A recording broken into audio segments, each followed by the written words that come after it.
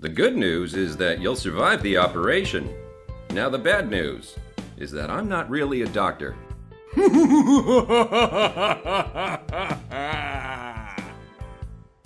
And you lucky people, it's just 3 modules left. So this is module 13 of the HACCP intermediate course.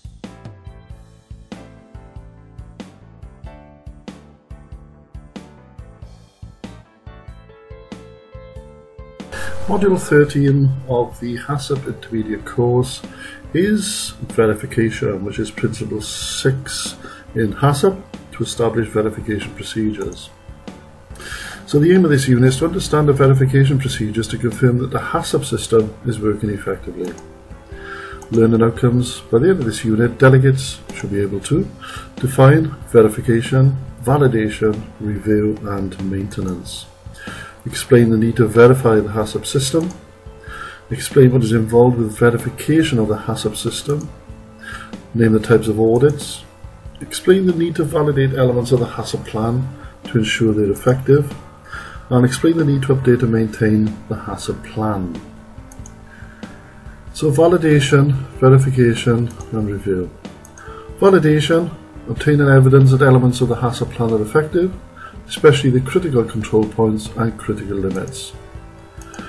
Verification, the methods, procedures and tests and other evaluations in addition to monitoring determine compliance with the HACCP plan. Now, validation and verification are very similar in their definitions. The best way to remember the difference is validation is only done as a one-off when the HACCP plan, etc., when HACCP, just before it starts, you validate it by checking everything is correct, everything works. Verification is an ongoing procedure. Verification could be done every month, for example, to make sure that the HACCP system is working. So validation is a one-off, done right at the beginning. Verification is ongoing. Review, a reassessment of the HACCP system to assure its continued validity. So the frequency of verification, as I mentioned, depends on the HACCP team basically, but it could be every month, every 2 months, every 3 months, etc. Verification techniques. We need to audit against the HACCP plan, use random testing and sampling, challenge testing, which is almost like on-the-spot testing, re-examine scientific data, make sure CCPs are under control, data and complete analysis, research, awareness of new technology, science and epidemiology. When to review HACCP?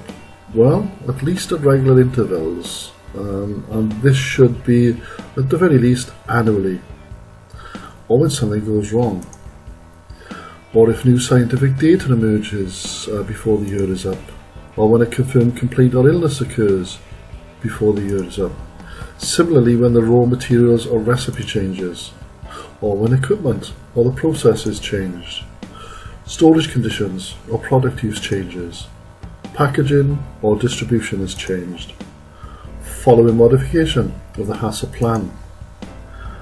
All review documentation must be recorded. Again, it's a paper-based exercise. You can have a digital backup, but it must be able to be reviewed by environmental health departments and any other external, internal auditors.